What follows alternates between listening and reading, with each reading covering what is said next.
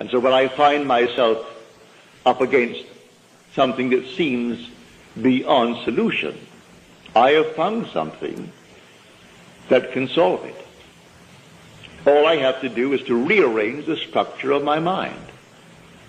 So I dare to assume that I am the man that I would be, and sleep as though I am.